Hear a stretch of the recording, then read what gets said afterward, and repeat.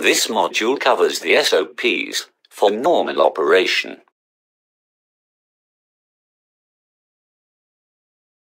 In addition to a normal flight preparation, check following items affecting RNPAR operations. Minimum equipment list, rain prediction, performance calculation, weather conditions. The minimum required equipment must be serviceable before conducting any RNPAR operations. This is also applicable in flight before starting the approach. Rain predictions are required for the intended time of RNPAR operations.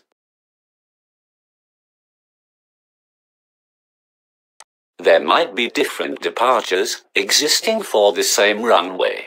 Ensure to use the regulatory takeoff weight charts corresponding to the intended RNPAR SID or engine out SID.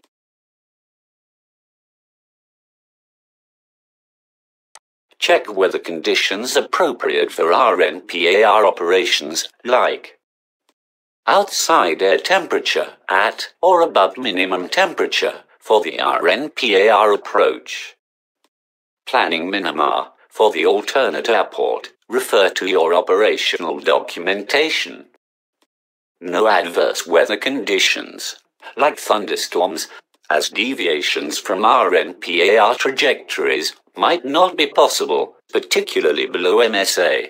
Wind effect on RF legs.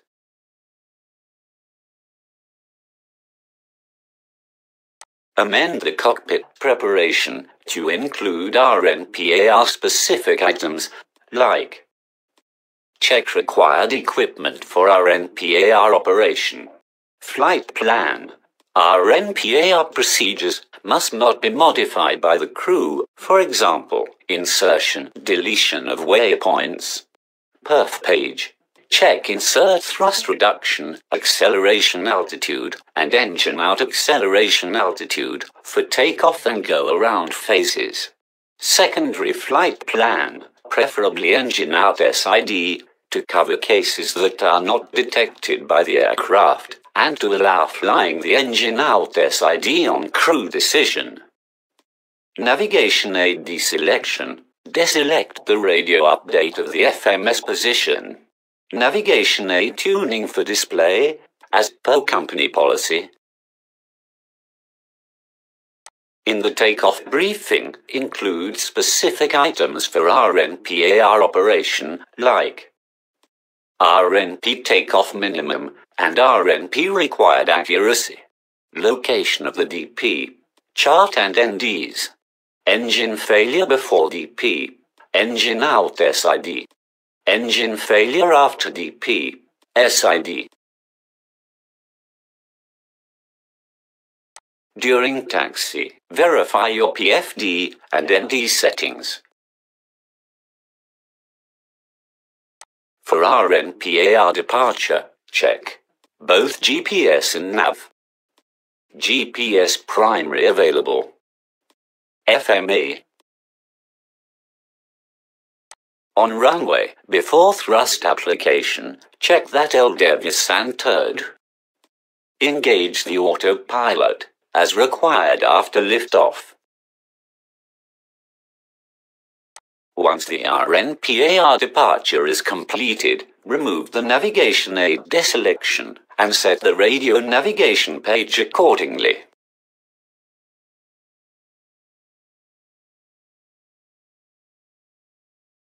Amend the approach preparation to include RNPAR-specific items, like review aircraft status versus minimum equipment for RNPAR.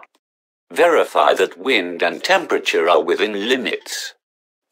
Identify the key points, intermediate approach fix, vertical intercept point, and ORFAP, missed approach point. Speed constraints, altitude constraints, missed approach. Enter thrust reduction altitude and acceleration altitude for go-around. Navigation aids the selection. Navigation aids for display. For the RNPAR approach, check both GPS in navigation, RNP value, GPS primary and high accuracy are available.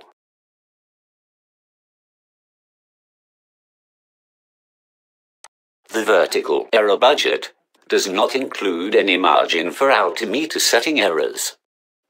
It is imperative that the crew sets and cross-checks the correct altimeter setting. The difference of altimeter reading must remain within 75 feet. The altimeters need to be cross-checked before the FAB. During an ILS approach, an incorrect altimeter setting will impact the intermediate approach altitude, but not the glide slope itself. During an RNPAR approach, in addition to the intermediate approach altitude, also the vertical path of the final approach is impacted as bar OVNAV is used.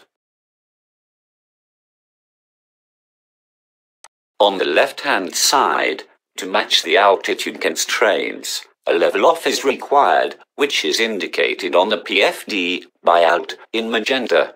On the right-hand side, the descent path satisfies the altitude constraints. In this case, only the altitude selected on the FCU is displayed.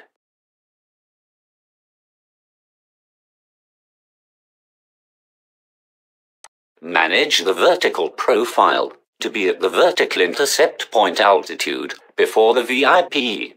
Arm the approach so that final approach engages before or at the VIP, or FAP if no VIP is published.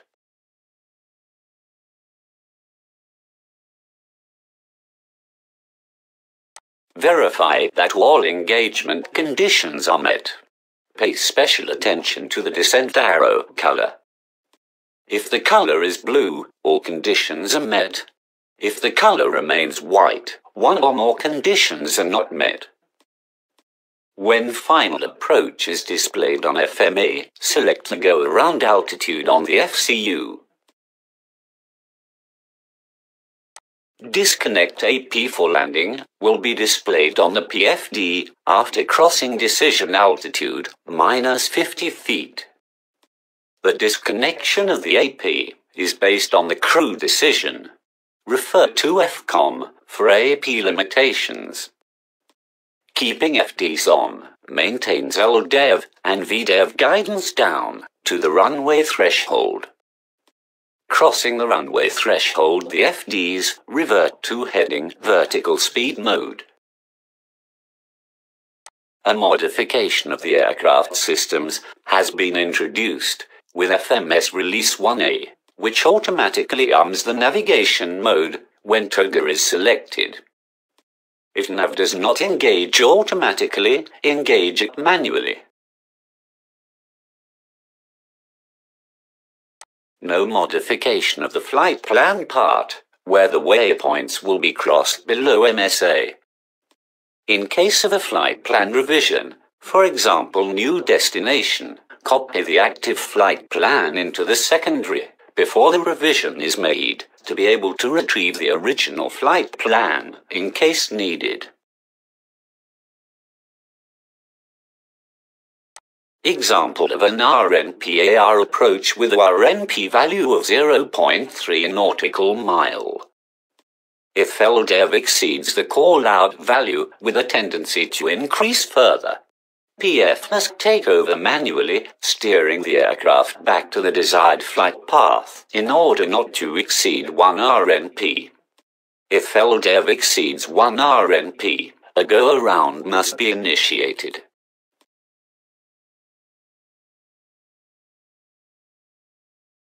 If VDEV exceeds minus 75 feet, 3/4 of a dot after FAP, a go-around must be initiated. Note: 1 dot corresponds to 100 feet. If VDEV exceeds minus 75 feet, 3/4 of a dot after FAP, A go-around must be initiated. Following an example of call-outs during approach: VDEV, LDEV, bank, sync rate.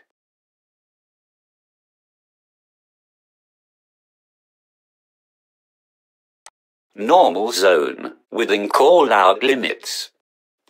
Monitoring: LDEV, VDEV. Analysis: takeover zone between call-out limits and operational limit. Take appropriate actions to reduce deviations or go around if the trend clearly indicates that the operational limit will be exceeded. Extraction zone outside operational limit. Initiate a go-around with the most appropriate escape maneuver.